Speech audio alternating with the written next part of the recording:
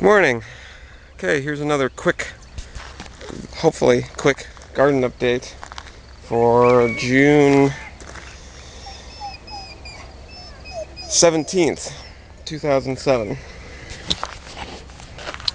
Strawberries continue to grow and produce their little daughter plants here. Doing really, really well. These guys, actually down here, are getting are getting pretty big. You can kind of see. I can hold my hand up here and show you that they're getting pretty big. These strawberries are called Jewel, and there's just becoming way too many daughter plants. So what I'm going to be doing, probably starting today and into the next few days, is actually putting little pots into the soil underneath the daughter plants so they can root in the pots, and then I can, once they're rooted in the pots, I can move them elsewhere. Okay.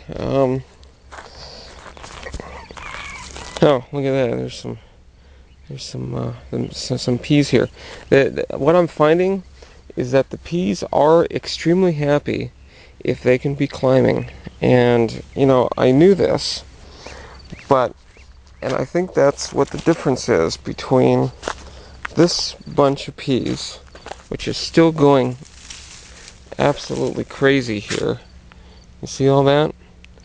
And other peas just right next door, which are dying. And I think what the difference is that these guys were able to kind of grab on to something and go. So it's a lesson learned. Definitely a lesson learned there. The lima beans continue to just absolutely go crazy here. Getting a little bit of yellowing. Not quite sure why or what this is, but we can kind of dig down in here. I'll pull off one, and if I set the camera down for a second, I'll open this up. You can see what we've got inside in terms of lima beans.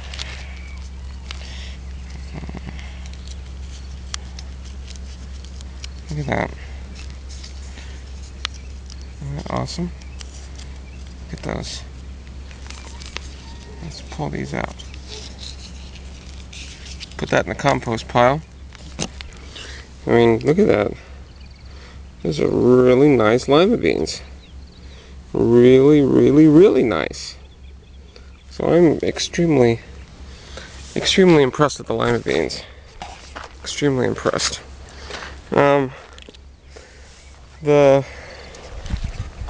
I've put the lettuce out in the sun, and it's beginning to bolt, so that's okay.